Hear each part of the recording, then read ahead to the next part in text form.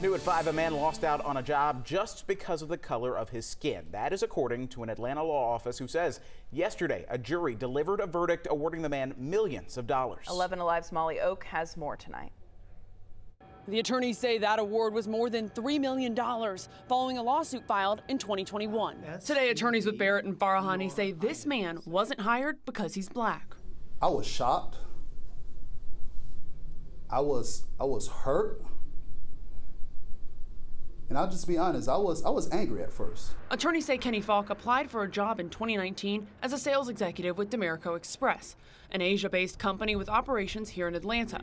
Faulk says he had a previous misdemeanor charge for disorderly conduct, saying he figured that's why he wasn't hired. They offered him the position. They gave him an offer letter. He signed and accepted the position. They negotiated a salary with him. It was only when the disorderly conduct came back and the president saw that he was a black male that they took the position away. Attorneys say a former HR employee reached out to Faulk in 2021 telling him this information. A few weeks later, there was a white man who had 4 misdemeanors on his background, and the president said, hire him. Today, attorneys showed 11 Alive the evidence presented in court, where they say an employee warned executives it's discriminatory to search for candidates based on race and age, when they noted the ideal candidate is preferably white and between 26 and 40 years old. It was painful because I thought it was one reason, and I find out it's a totally different reason. And it has nothing to do with anything I can do. I can't change the color of my skin. This week, federal court documents show a jury delivered a verdict yesterday in favor of Faulk.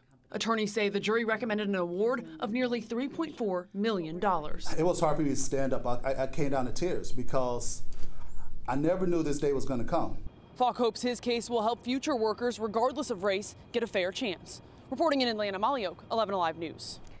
We did reach out to Dimerco Express for a response. An attorney representing the company says this is a mischaracterization, but has not sent us a formal statement.